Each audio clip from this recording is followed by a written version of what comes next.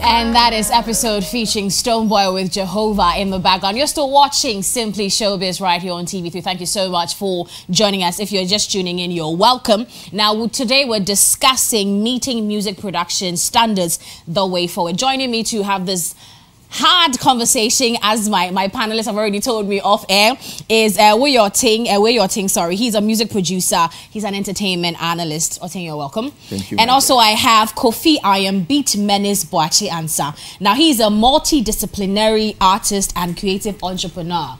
You're welcome as well. Thank you. And when I saw your title, I was like, okay, I will need you to. But I actually ended up finding out you do bits and pieces of everything. You add other parts of creative, stuff to your craft. And so I was like, that is broad for someone to do. Let me start off with you. How did you get yourself into music production, and is it rewarding so far? Has it been rewarding so far?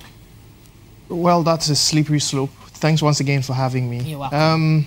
Yes, just like you pointed out earlier, I do wear several hats. And I've always been intrigued with music, I mean, a couple of years ago, I spoke to my mom, and I was trying to remind her that I thought the earliest memory of my hearing a particular song, and I sort of sang the song, and of course, over the years, I discovered the artist and the music, and I played it for her, and she was shocked. She said there was no way I could have remembered that because I was probably about 2 years old. Wow. Because they lost the vinyl. I think somebody borrowed it and never returned it back. So music has always been an important part of my life growing up, and even more so because I consider myself like a creative person, because I do quite a number of things and do it professionally. So music has always been a part of me, as a means of expression, right, so to speak. So probably I've been producing for, give or take, professionally about 16, 18 years. Wow. Yes. Wow. Have I answered your question? I'll be seeing a lot of wow a lot today because, with the people I am joining in studio with, because you have done amazingly well as well. But I think you were adding something quickly. No. I wanted to know if I'd answered your question. You your have question answered, was but loaded. I'll get to the point where I'm finding out whether if it's been rewarding so far. Oh, right. Yeah, we'll get to that point. But I am going to ask you as well, how did music production come for you? To me, creativity has always been a passion. Creativity is not something you learn. You only, after discovering yourself, who you want to be in that space, then you need to go through the process to become a professional. So with me, it started when I was, little, when my mom used to go to church, follow her. Should be thanking our moms, huh? Exactly. Sing songs. Then I started with the drums, gradually onto the percussion, and then onto the keyboards. So right from day one, I knew I wanted to get into the music space, but as to where, I didn't know yet. Till on and on and on. I played for a couple of churches, pastors followed them around until after Accra Academy, and then I realized, no, I want to actually make beats. Right. I want to actually make beats. So music has been part of me. Okay. From insertion, and then that was when I got myself the right people tutored, and then I felt it shouldn't end there. Took some online courses, delved deep into my craft, got the right people around me, because creativity is such that the people around you influence what you become. Okay. Gradually. So when you say the right people, what do you mean? Right people who knew, had done it, had gone through, the chains in and outside the country, and have seen stuff, to actually associate myself with. Because it's unfortunate, we do not have any creative art school in Ghana. Back then, like within the 2000s and all that, you can't get a school where you say, I'm going to learn a sound engineer and I'm going to do this. You only had to go through people. And after that, if you're able to find smart people who can then nurture you and upgrade yourself, then you can become who you are. So that has been my process, and I never cease to learn. So it has opened so many great opportunities for me to have become a Grammy nominee. as at this moment. So go you. that's how the journey has been right for me. now. We at the end of the day want to know what music production entails, what goes into it, and whether if here in Ghana we're working towards, as in if we have a standard. So I want to find out what goes into music production, because I understand there's the songwriting part, there's the arranging, there's the tracking, there's the editing, the mixing, and the mastering. So you can add on if I'm missing anything. There's a programming part. So does it mean that, no, before we get that, let's give us a little background to all of these pointers that I've made, like the songwriting bit. Do you, as an artist, do you always have to know how to write a song? Because down here, we sort of frown on people who have songwriters. I don't know why that is. Some of the biggest people that have made history in the world didn't write their own songs.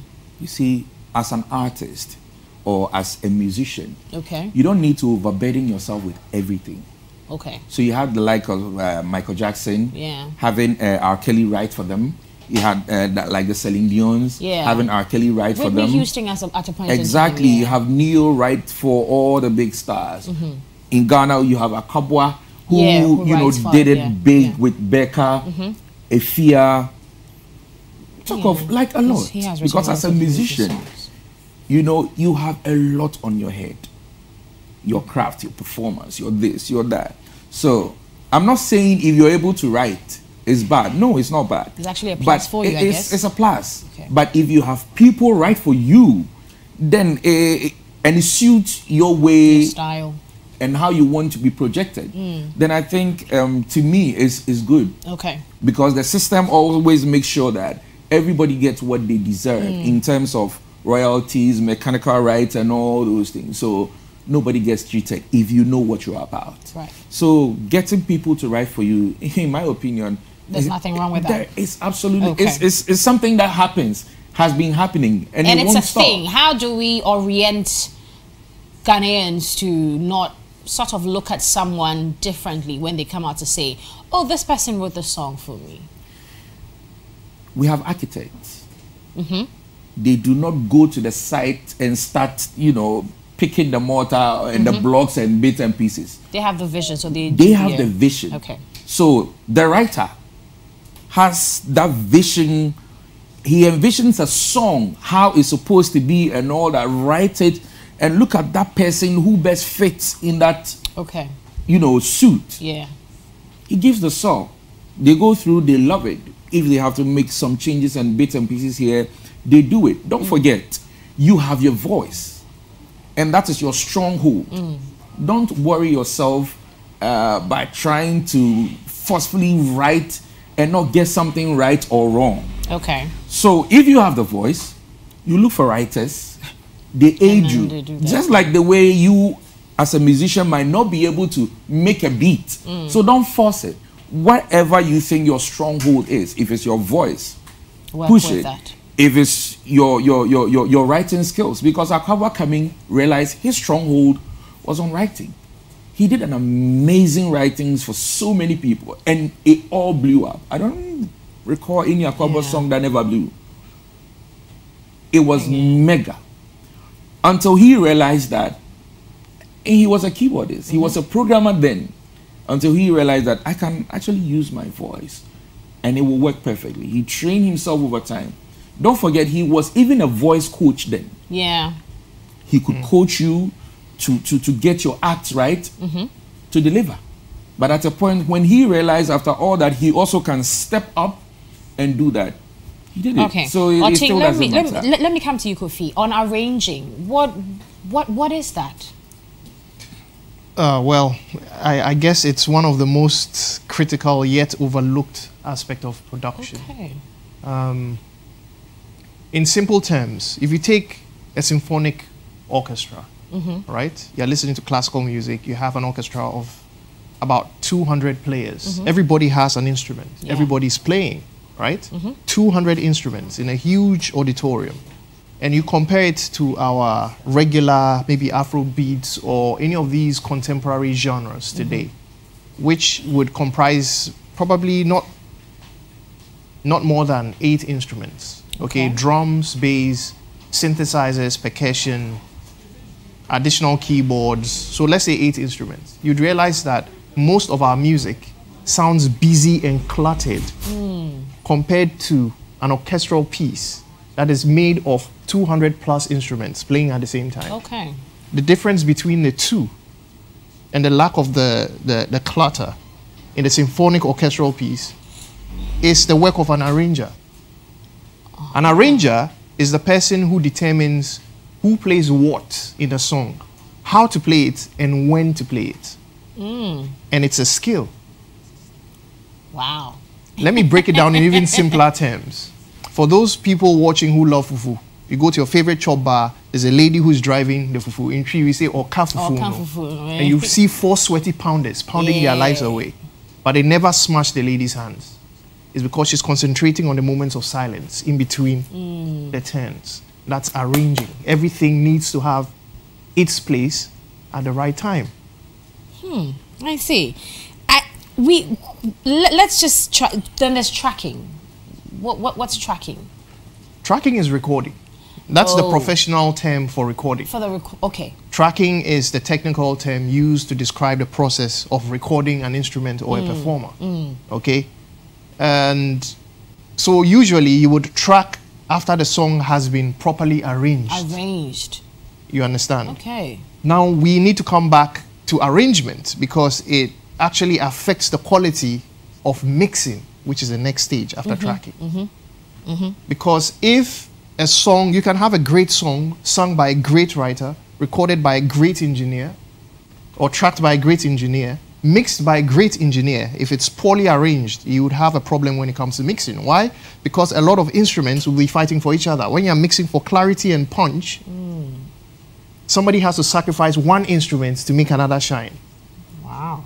So who you know, I don't know if I'm making sense. You are, and it gives me this, you know, it puts in perspective how work is done, like the amount of work that is put in you know, the production and everything. Now we also want to find out at the end of the day, mastering, how is it done? Like, if you have a song that has not been mastered, can you let it go? Or every song out there has to be mastered? Let me find out from you, Kofi. Kofi, both of you are smiling. Why? Well, that's a very open-ended question. Why? Because I'll have to speak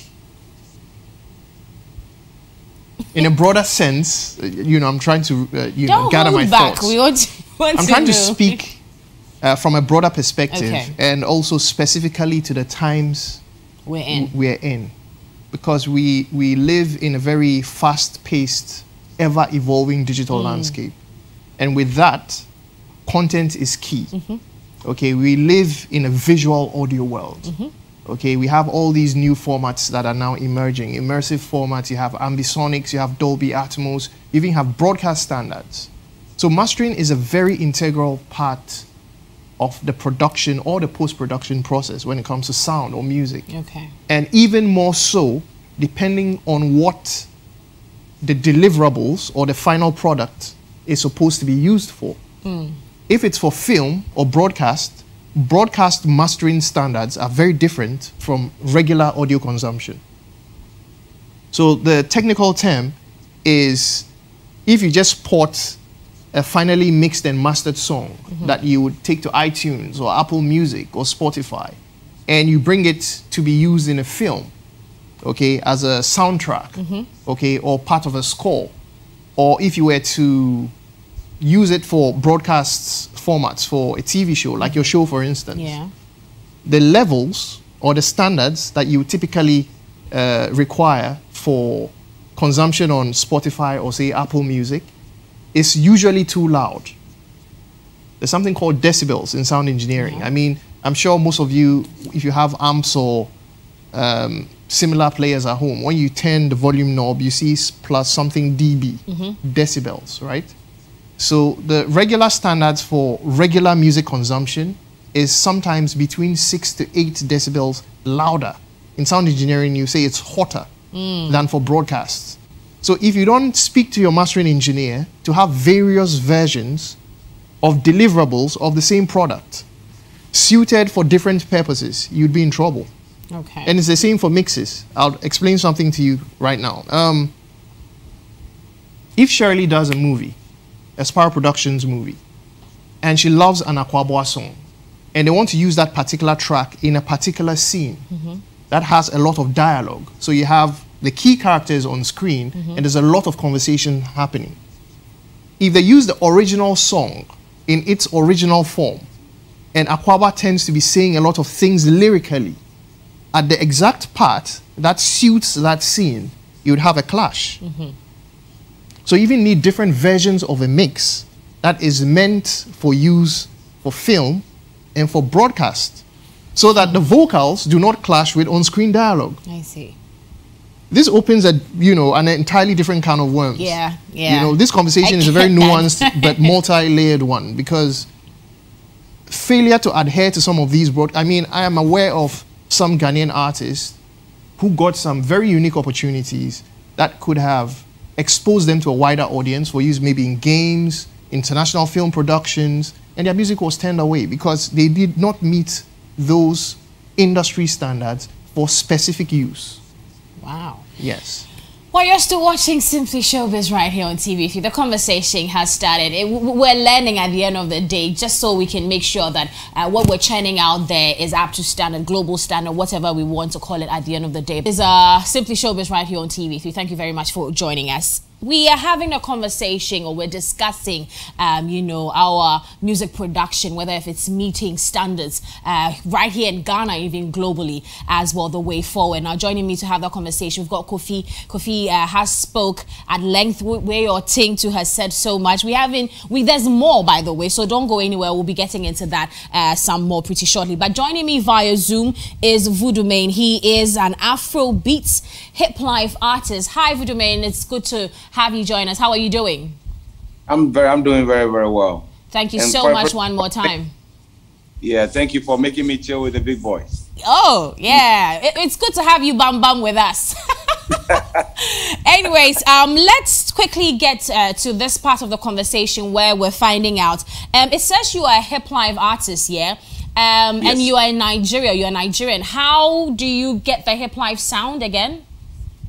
I've been doing this actually from Ghana. I'm Ghanaian, you know, but I've been in Nigeria most of the time. Yeah. Okay, so then that explains, because hip life is ours. Yes. Alrighty.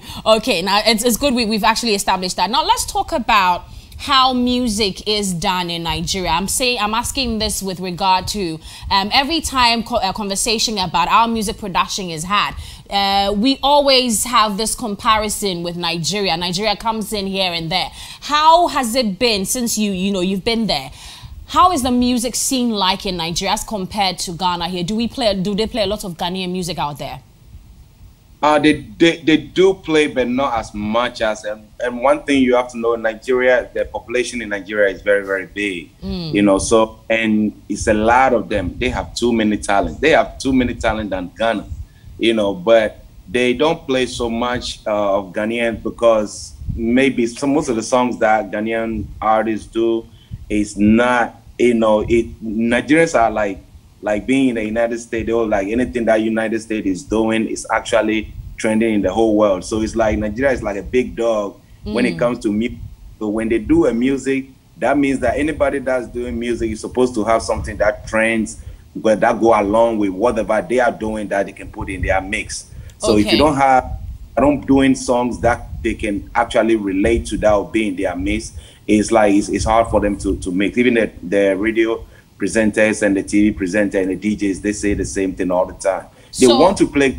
Okay, you've been able to, you know, find your way there, and then we've got Nigerian music some way taking over our space here in Ghana. What do you think they're doing differently that Ghanaian artists aren't doing?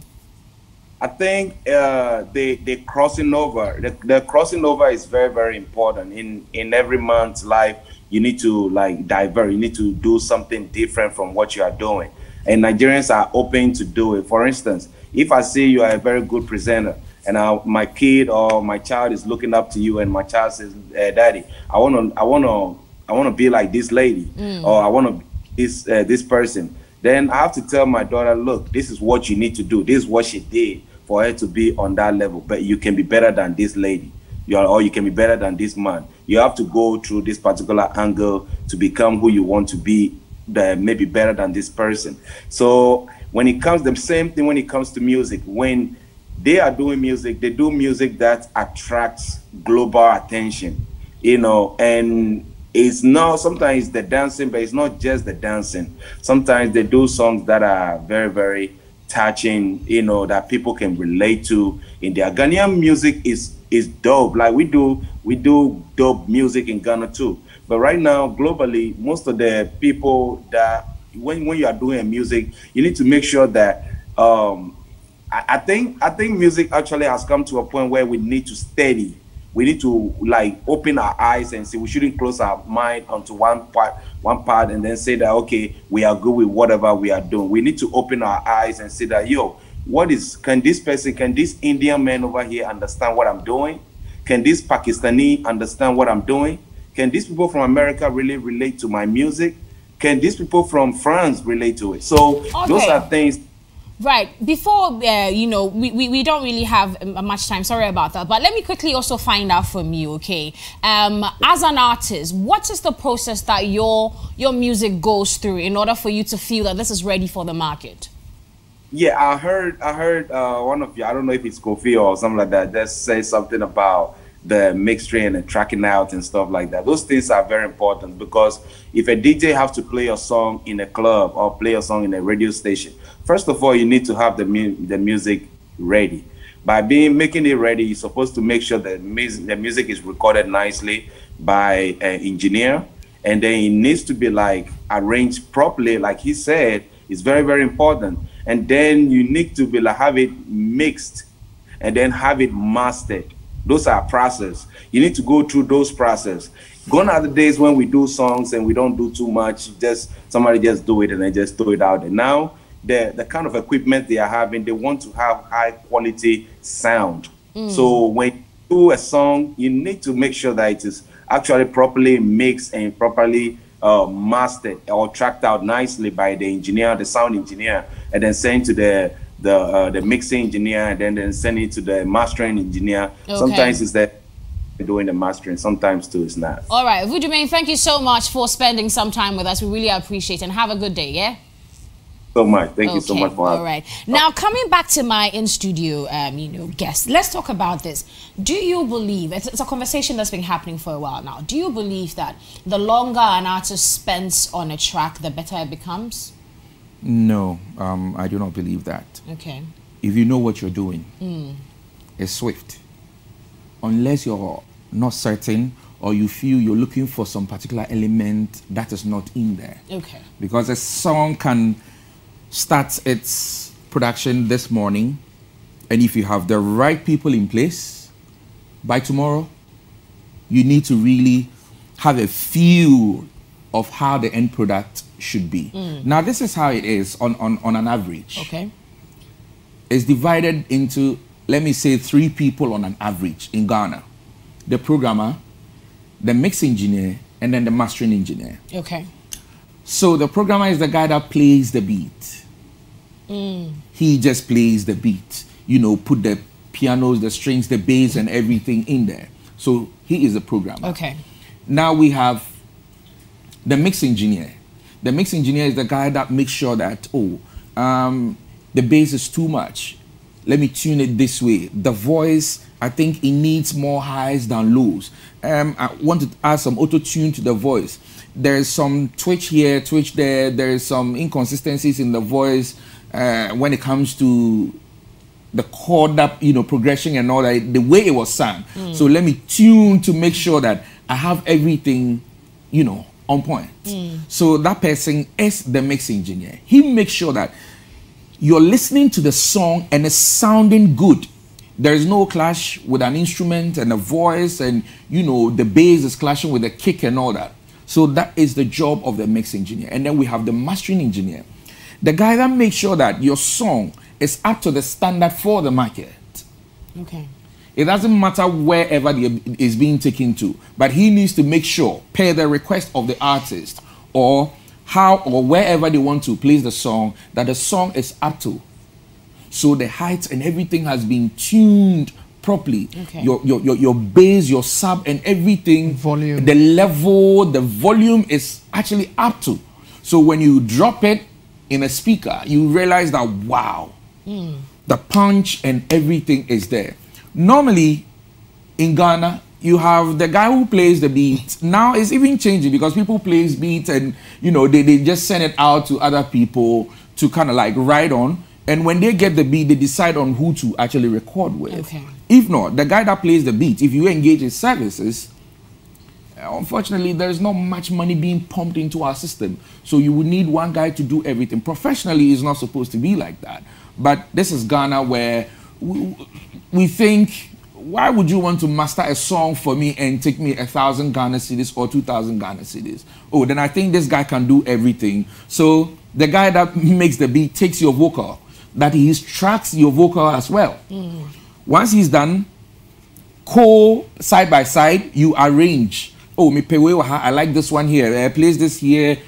Put this harmony here. That you arrange and make sure that from chorus to verses to hooks, everything is in order. Now, once that is done, that's your arrangement, and then you move on to the mix and then the mastering stage before you proceed. Okay, Kofi, let me find out from you.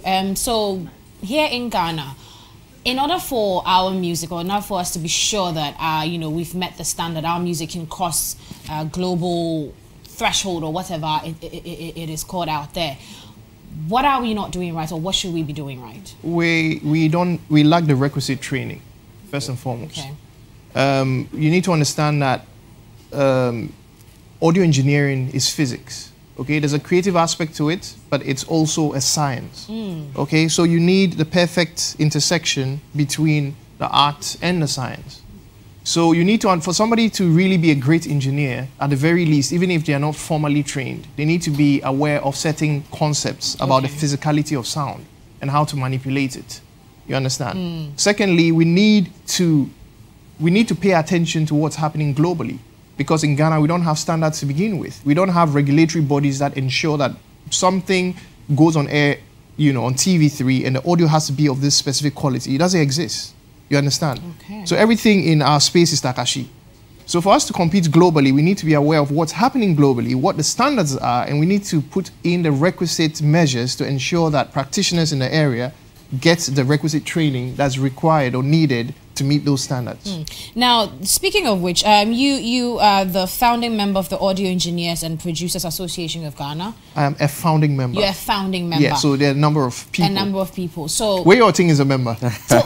So give us a little, you know, background to that. Like you guys decided to found that because of the problem you had noticed in our system? Yes, okay. part of. How is it doing? Is it well, like everything else in a creative space, it's not devoid of its challenges, primarily because it's one of the few times, or one of the first times, that there's a collective was formed that went beyond just the groupings of people, but that actually went ahead to have it like properly incorporated, you know, and recognized by the laws of Ghana as an association with a legal charter, primarily, first and foremost, to unite practitioners who are producers and audio engineers. Now, these are distinct yet linked disciplines, and I'll explain further.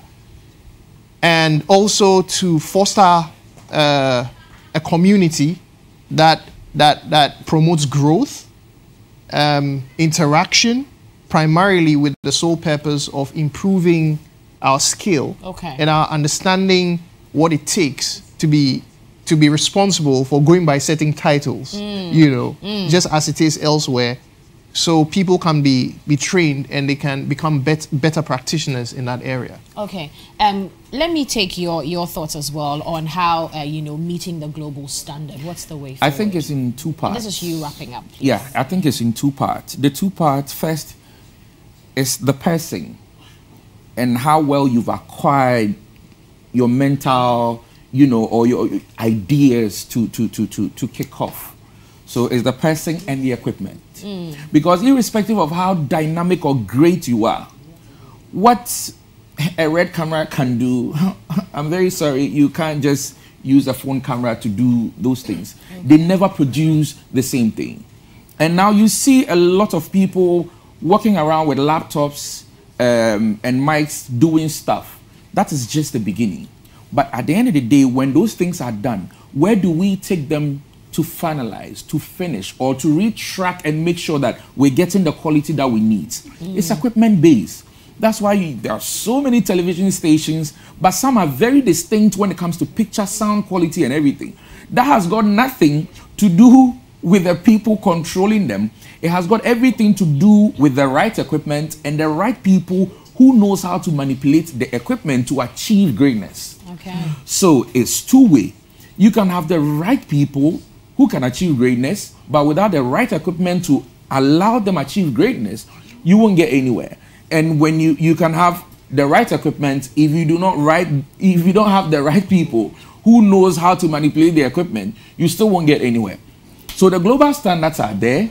They have always been there, because today, if you listen to Bob Marley's songs, which was done then and remastered later on, I mean, it still sound and can compete with any current good song or good reggae song that you hear in town. So the global standards has always been there. But the question is, in Ghana, global standards are not just achieved by saying it. They are achieved through money. Investors. I think someone, this is very quickly because they're telling us we have to go. Quickly, I saw somewhere that I think Mr. Logic did mention some time back that up and coming artists, if they know they don't have money, they shouldn't do music. Is that the reason maybe some artists don't master their work? Is that what it is? When you're kicking off, money plays a greater part of whatever. Okay. But creativity starts everything. Okay. Don't forget, people have the money, they do not have the people. If you have everything it takes to be taken onto the world platform and you start, I mean, people can always hold you and take you to where you want to be. The only thing is, let your craft be what can take you anywhere. Because no matter how much money that will be invested in you, if you really don't have what it takes to take yourself there, your money will take you there, but your talent will bring you back. So equally, you need to be talent and money to actually push. Sorry, something brief. Your final comments. Right. What about? The global, how do we put our music out there? Well, I think first and foremost, we need to get past just the being in our comfort zones of just locking ourselves in our studios, our rooms, and we should actually read and research and find out what industry standards are.